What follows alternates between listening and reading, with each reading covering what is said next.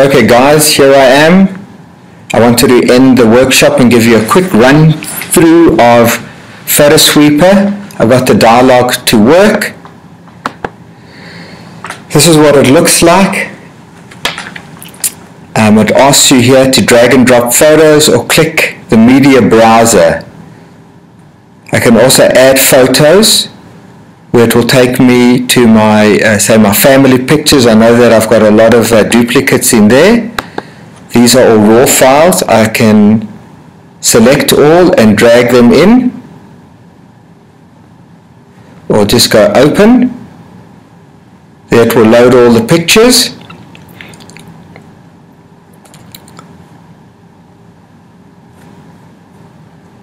I then look at my settings in terms of how I want to compare.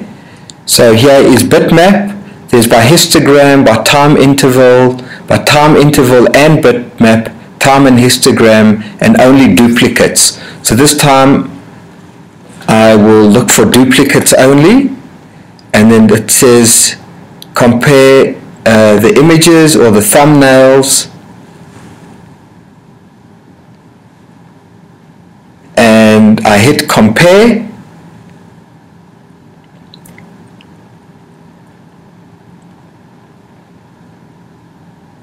It goes through all the images, or I think I know what happened here. I'm just going to stop that. That's just looking at the thumbnail, so it doesn't have to compare the whole file, which if it's because it's a raw file, it's a lot bigger, so it's going to take a lot longer. So thumbnail is important in terms of speed. And let's just use time interval, so in terms of images that were taken more or less the same time.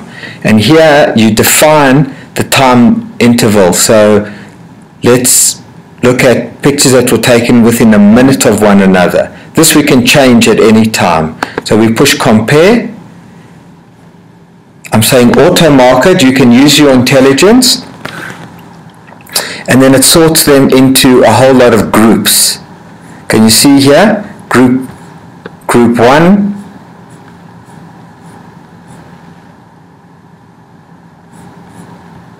it's only got one group because they all were shot more or less in the same time interval. Here's group 2.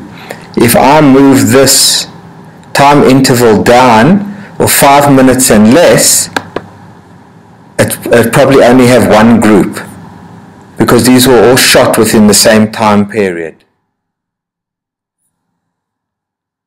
If I move this every 5 seconds, you're probably going to have about 10 groups. So there's group 5, there's group 4. Okay?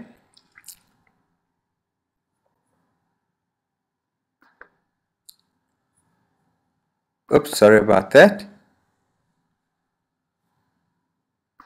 So this will alter the way that we see the pictures. Your preferences are also very important in terms of your auto marking, which is down here. You can tell it in terms of what to auto mark according to ratings, labels. You might have all 3 stars or all 4 stars. So it says this is the rule: mark with fewer stars, mark with smaller dots per inch. This is very technical, but the more you get to know this program and you need it to sort out more specifically, you would use these rules.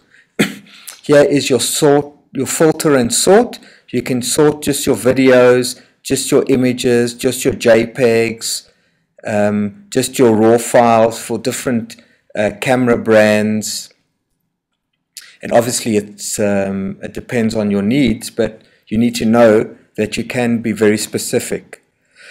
Excuse me. Here are your the size of pictures. You might only want to sort your larger pictures because the smaller pictures make no difference, and this would actually speed up your search.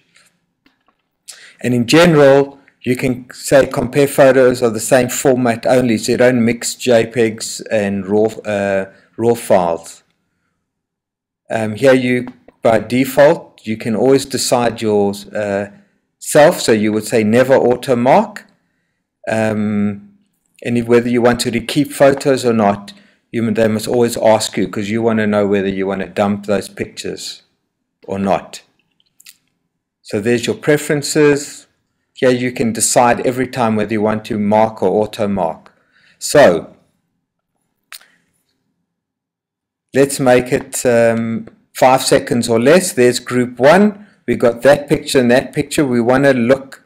We've only got 2 pictures, so we can put them face to face and we can see which one we like. So say we don't like that one, we double click it and it goes brown. And when it goes brown, it's got the delete icon at the bottom, and you can do that manually by going unmark or mark here. Can you see it changes color? So it would mean get rid of that one.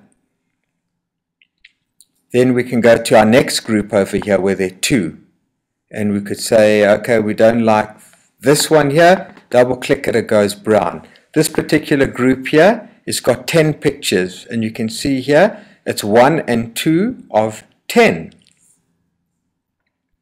So if you want to see the next one, you would go, this is 2 and 3 of 10, 3 and 4 of 10,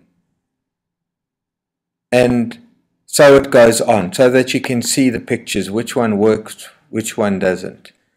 If you say, no, I want to see them all together, you can see the whole group here, and you can zoom down, and you can see the pictures and decide, okay, out of these, I like that one, so it means this one, I'm holding down the shift key now, and that one, this one command, and this one we want to get rid of, and that one, and we say we double click, that only gets rid of one, or we can mark all of them. And so we go on and we sort. If while we're sorting we want to change the configuration, we now look at time and bitmap, and we give it some more criteria in terms of the time interval as well as partial or exact matching, and we rerun it. It's going to give different criteria. There's your group 1, and you can see in terms of this criteria there were only 2 photos in one group, and you can see that they're quite similar. These are Milla and Luke playing in the mud pool. Farm life at its best. So we say we don't like this one, mark it brown. Now the time comes to see what are we going to throw away. We push the tray and we see it's there, and we can decide, okay, we want to move it to trash, move and rename, or unmark it. So if we want to remove to trash, it says, are you sure you want to remove the selected photos?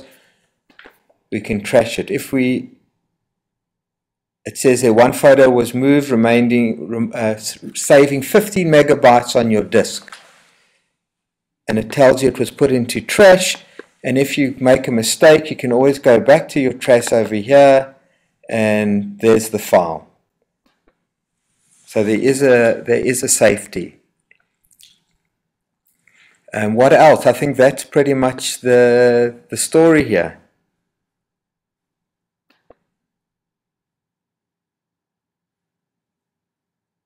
So that's it. If you have any more questions, please let me know. It's a great program. It's going to save you a lot of time, and just remember, it's more important to let your good pictures rise to the top than spend hours sorting your trash.